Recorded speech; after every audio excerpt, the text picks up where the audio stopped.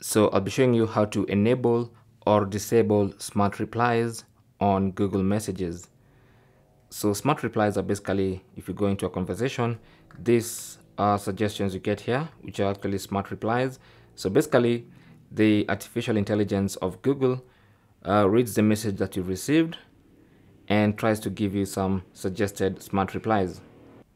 So if you don't want to type, you can select from one of these and simply go ahead and select it, and it's going to be sent as a reply.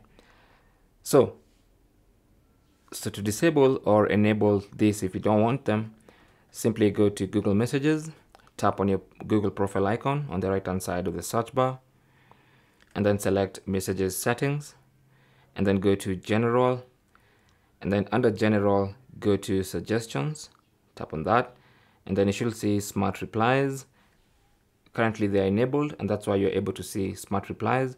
If you disable, these Smart Replies will disappear. So now if you go back into Messages, you'll not see Smart Replies anymore. Okay, so if you check, you'll never get any Smart Replies. And to enable is the same process. Go to Messages Settings, General, Suggestions, and enable Smart Replies from there. Thanks for watching. Leave your comments and questions down below, and good luck.